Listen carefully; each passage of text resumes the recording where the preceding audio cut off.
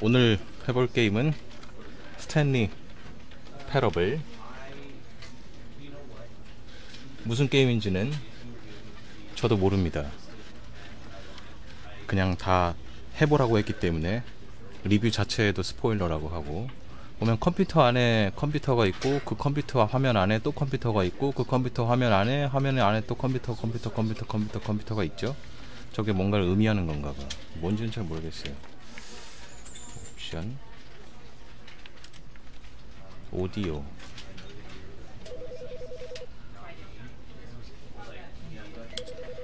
영상, 고급,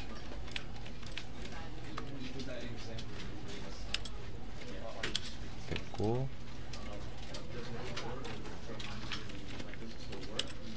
데모도 본편에 이어지나요? 아, 그런가요? 데모가 본편에 있는 걸 따온 게 아니라 데모가 다른 형식인가봐. 어쨌든 스탠리 패러블 시작하도록 하겠습니다. 게임 소리 좀 조금만 올릴게요.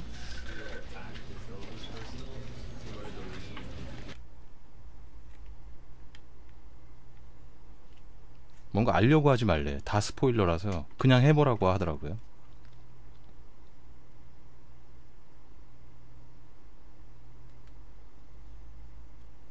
This is the story of a man named Stanley. 스탠리란 남자의 Stanley worked for a company in a big building where he was employee number 427. Employee number 427's job was simple. He sat at his desk in room 427 and he pushed buttons on a keyboard. Orders came to him through a monitor on his desk, telling him what buttons to push, how long to push them, and in what order. This is what employee 427 did every day of every month of every year. And although others might have considered it soul-rending, Stanley relished every moment that the orders came in, as though he had been made exactly. 독수리 타법이라니. And Stanley was happy. 저러고 돈을 번단 말이야? 나도 And then 시켜줘. one day something very peculiar happened. Something that would forever change Stanley. Something he would never quite forget. He had been at his desk for nearly an hour when he realized that not one single order had arrived on the monitor for him to follow. No one had showed up to give him instructions, call a meeting, or even say hi. Never in all his years at the company had this happened, this complete isolation. Something was very clearly wrong. Shocked, frozen solid, Stanley found himself unable to move for the longest time. But as he came to his wits and regained his senses, he got up from his desk and stepped out of his office. 컴퓨터가 완전히 쌍팔년도 컴퓨터네요. 디스켓 들어가고, 내가 90년대 초반에 썼던 컴퓨터. 이게 하프라이프 엔진이라 소스 엔진이죠. 소스 엔진. 오픈 엔진이라. All of his co-workers were gone. What could it mean? Stanley decided to go to the meeting room. Perhaps he had simply missed a memo. 회의실로 가라는데요. 내가 427번이었지. 그래서 나는 방이 있는 거 보니까 직급이 좀 높나 봐요. 다른 애들은 이런 책상에서 파티션 놓고 일하는데 직급이 약간 있는 거 같아요. No matter how hard Stanley looked, he couldn't find a trace of his co-workers. 뭐 왜 클릭되는 거 있나? 아니 회의실이 어딘지를 알려줘야지 내가 회의실을 가죠. 위치를. 이런데 문 안 열리나? Stanley went around touching every little thing in the office, but it didn't make a single difference, nor did it advance the story in any way. 회의실이 일단 문이 열려 있으니까 열려 있는 곳으로 가보지 뭐.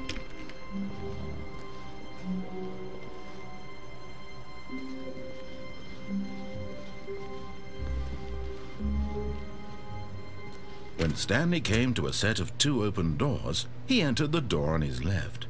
그는 왼쪽 문으로 들어갔습니다. 왼쪽으로. 오른쪽으로 가면 안 되나? 왼쪽으로.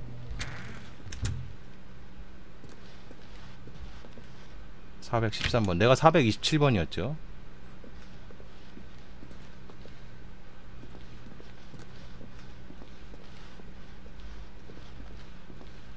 여기가 회의실인 것 같은데? 그죠? Yet there was not a single person here either. 회의실 맞네. Feeling a wave of disbelief, Stanley decided to go up to his boss's office, hoping he might find an answer there. 회의실에도 동료가 없어서 위층에 있는 사장실. 문이 닫혔어.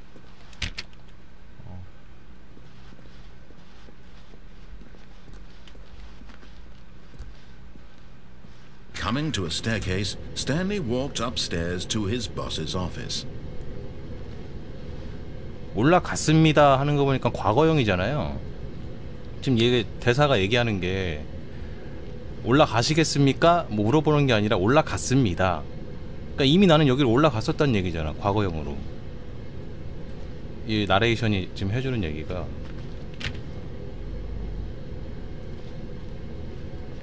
왜 이렇게 얘기를 하지? 얘가? 내가 다 했었던 행동들인가?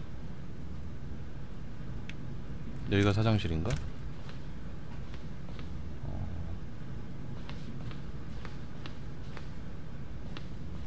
Stepping into his manager's office, Stanley was once again stunned to discover not an indication of any human life. Shocked, unraveled, Stanley wondered in disbelief who orchestrated this. What dark secret was being held from him? What he could not have known was that the keypad behind the boss's desk guarded the terrible truth that his boss had been keeping from him. And so the boss had assigned it an extra secret PIN number. 2845. 2845. But of course, Stanley couldn't possibly have known 뭐야? this. 지가 알려줘 놓고 나보고 알 턱이 없다고? 책상 뒤에 뭐가 있다 그랬는데?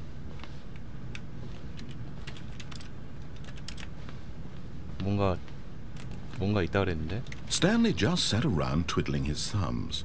Trying to input anything on the device was useless, since he could never possibly 지가 알려줘 놓고 the combination was 알 턱이 없대. 2845. 웃기시기네. 금고가 여기 어디 있나 본데. 2845. 알았어. 나레이션 존나 웃기네. 아, 금고 저기 있구나. 아, 야, 다시 2845.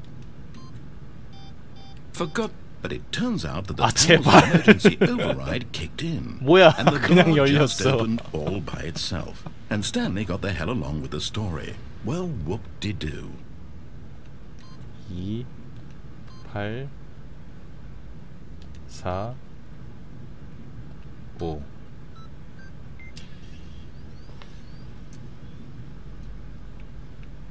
아, 그냥 열렸다 그랬지? 아싸병. 그냥 열렸대.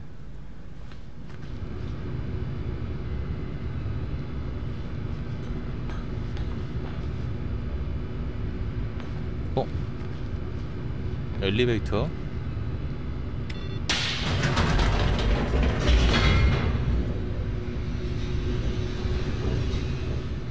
뭐야? 아, 로딩? Descending deeper into the building, Stanley realized he felt a bit peculiar. It was a stirring of emotion in his chest, as though he felt more free to think for himself, to question the nature of his job. Why did he feel this now, when for years it had never occurred to him?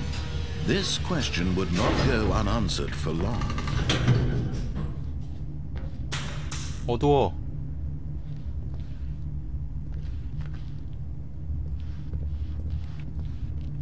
Stanley walked straight ahead through the large door that read Mind Control Facility. 정신지배기관?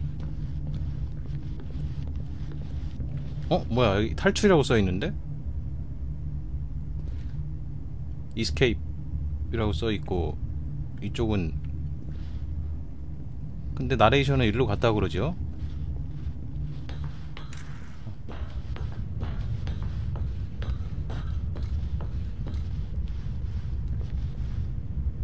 이게 뭐야? The lights rose on an enormous room packed with television screens. What horrible secret did this place hold? Stanley thought to himself. Did he have the strength to find out? 우리 회사에 이런 게 있었단 말이야? 이거는 흡사 엑스맨에 나오는 그 룸과 비슷한데? 머리 대급박에다 막 쓰고 막 세레브론가? 세레브려.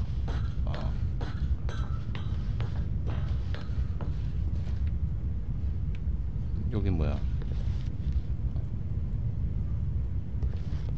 이거 카메라 같은데?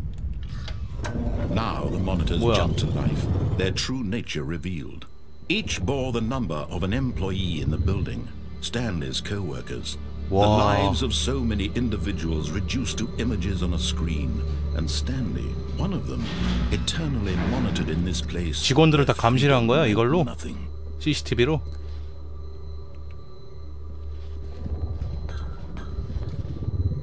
모든 직원들 책상 위에 다 CCTV가 있어. 아, 번호까지. 내가 427번이었지. 427번. 427 저긴데. 오, 내 방 맞아, 내 방 맞아. 저기서 일어나서 나왔지. 다 감시당하고 있었구만.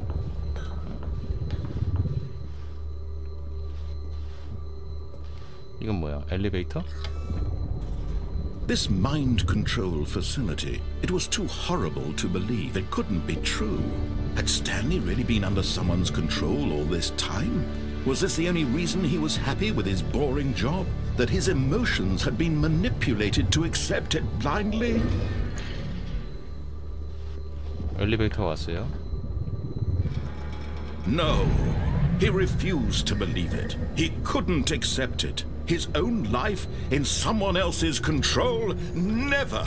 It was unthinkable. Wasn't it? Was it even possible? Had he truly spent his entire life utterly blind to the world?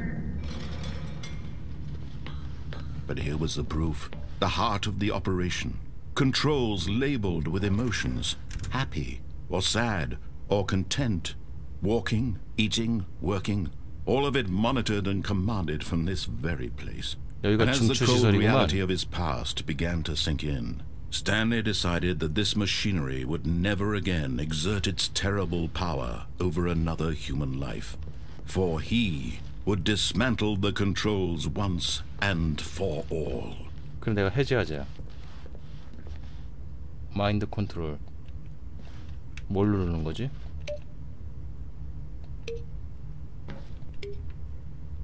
눌러도 아무 반응이 없어요. 아, 저로 나가면 되네. 여기가 전력을 공급하는 데인가봐. 여기서 꺼버리면 되겠지? 이건 뭐지?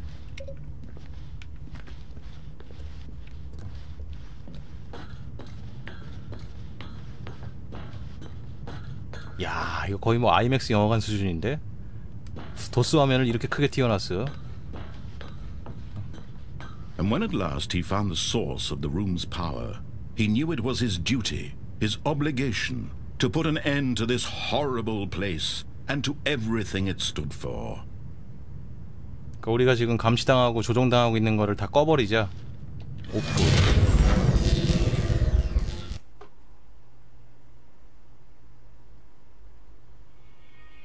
뭐야? 껐는데? Blackness and a rising chill of uncertainty. Was it over? Yes. He had won. He had defeated the machine, unshackled himself from someone else's command. Freedom was mere moments away. And yet, even as the immense door slowly opened, Stanley reflected on how many puzzles still lay unsolved. Where had his co-workers gone? How had he been freed from the machine's grasp? 아직 궁금한 게 What other 많은데. mysteries did this strange building hold?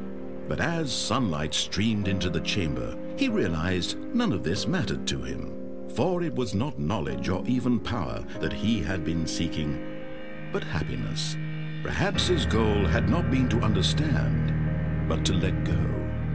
No longer would anyone tell him where to go, what to do, or how to feel. Whatever life he lives, it will be his. And that was all he needed to know. It was perhaps the only thing worth knowing. Stanley stepped through the open door. 나가면 Stanley felt the cool breeze upon his skin, the feeling of liberation, the immense possibility of the new path before him. This was exactly the way, right now, that things were meant to happen. And Stanley was happy. 해피. 행복했습니다.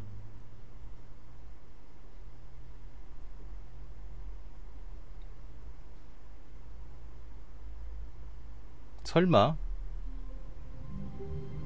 뭐야? 다시 내 자리인데?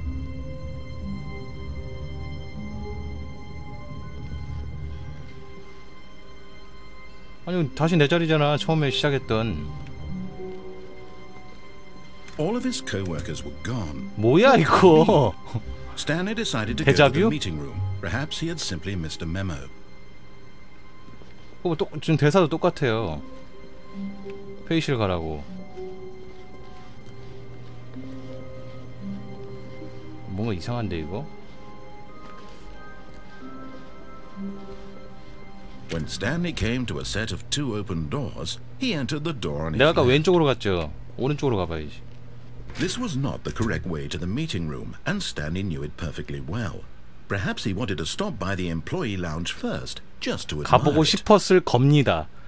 가봤습니다도 아니고 이제는 이 새끼 얘기하는 게 가보고 싶었을 걸? 나한테 이렇게 얘기하네. 이 새끼 얘기하는 거 봐라.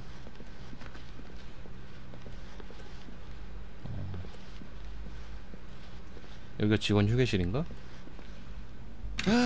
Yes, truly a room worth admiring.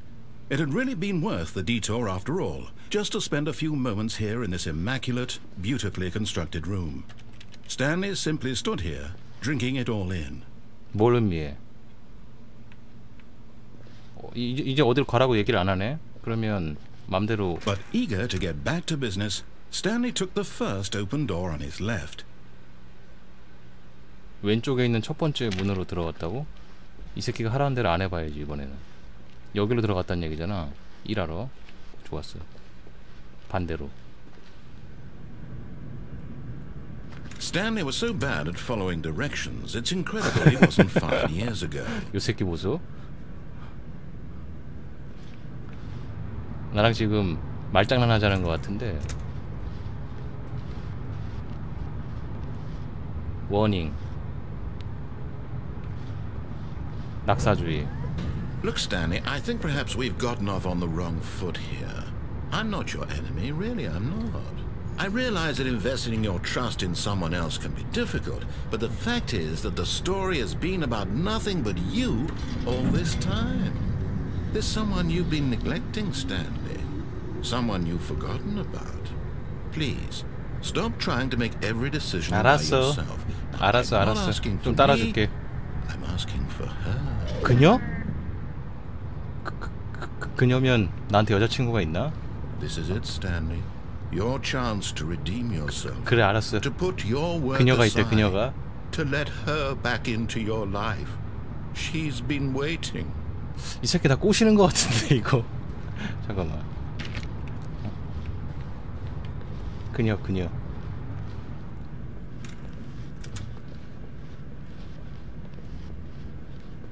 여기 너무 깜깜한데.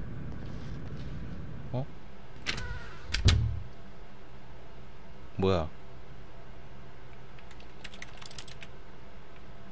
아무것도 안 보여. 진짜 완전 깜깜이야 이거. 오!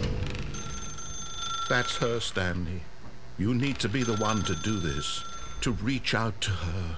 If you can truly place your faith in another, then pick up the phone. 전화를 받으라는데?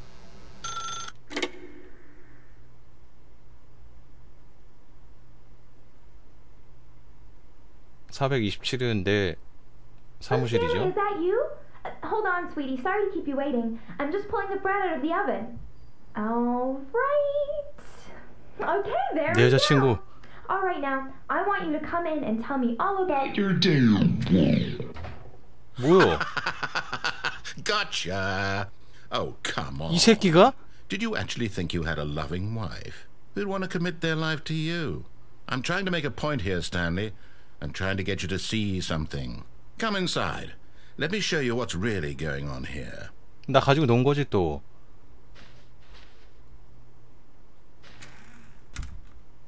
This is a very sad story about the death of a man named Stanley. 당신의 게임패드에서 B를 누르시라고? B. Stanley is quite a boring fellow. He has a job that demands nothing of him, and every button that he pushes is a reminder of the inconsequential nature of his existence. RT? Look at him there, pushing buttons, doing exactly what he's told to do. 아니 이 새끼가. Now he's pushing a button. Now he's eating lunch. Now he's going home. Now he's coming back to work. One might even feel sorry for him, except that he's chosen this life. 아니야, 다른 거 누를 거야. A, B, Y, X. 아무것도 안 돼. RB 눌러야 돼. But in his mind, in his mind he can go on fantastic adventures. From behind his desk, Stanley dreamed of wild expeditions into the unknown, fantastic discoveries of new lands. It was wonderful. And each day that he returned to work was a reminder that none of it would ever happen to him. TV를 보시려면 Y를, TV가 어디 있는데? Y. TV 안 나와?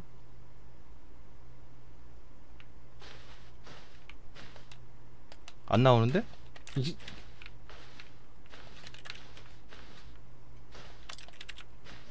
안 나오잖아.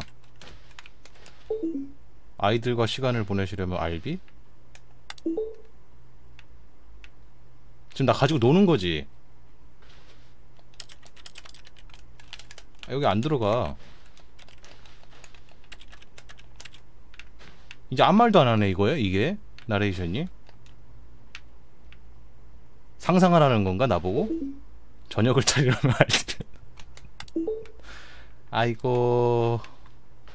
그래, 독수공방 노인네한테 지금 이게 할 짓거리가 아닌데 이게 지금.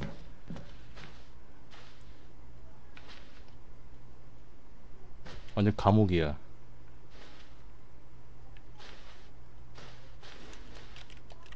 아무것도 안 돼, 아무것도.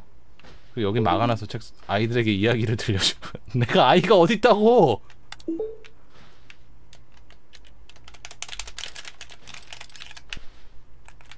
와, 진짜.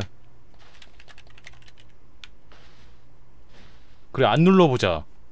안 눌러보자. 내가 눌렀잖아, 계속. 이 새끼 시키는 대로. 아무것도 안 눌러보는 거야.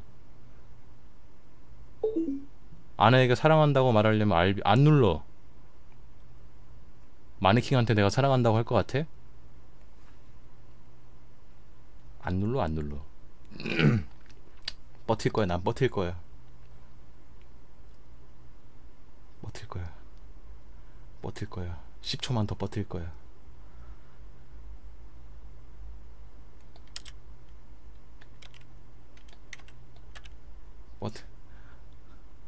안 누를 거야. 와, 눌러야 되나봐. 에이!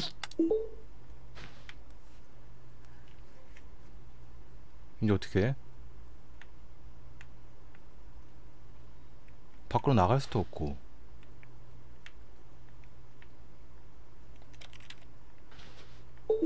수면을 취하려면 X.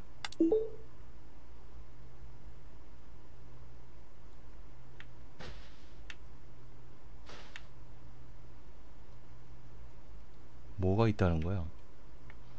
TV도 아무것도 안 나오고. 다 상상하란 얘기야?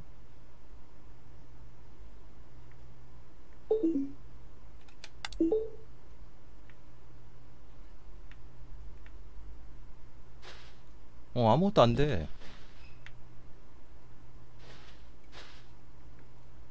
버그예요, 이게? 어떠한 질문도 하지 않으려면 LT.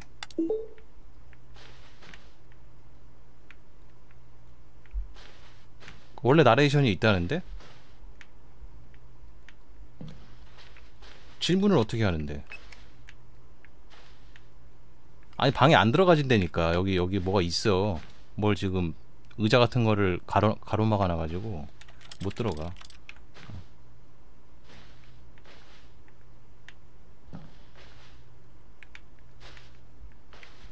점프도 안 되고 그냥 움직이고 그 커뮤니케이션 인터랙트 하는 그 버튼 하나밖에 없어요. 앉는 키는 있는 것 같은데 앉는 키도 없네. 앉는 키는 있다. 앉는 키.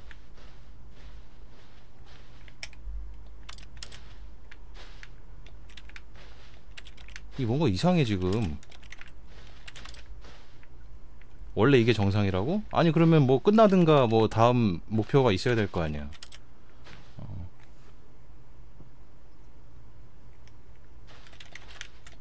야!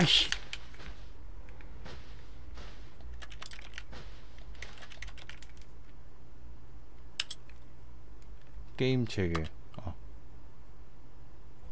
그지 같은 게임이 있네 이거. 아 설마 이게 버그가 아니고 이게 진짜 의도한 거면은 완전 게이머를 엿먹이는 게임인데?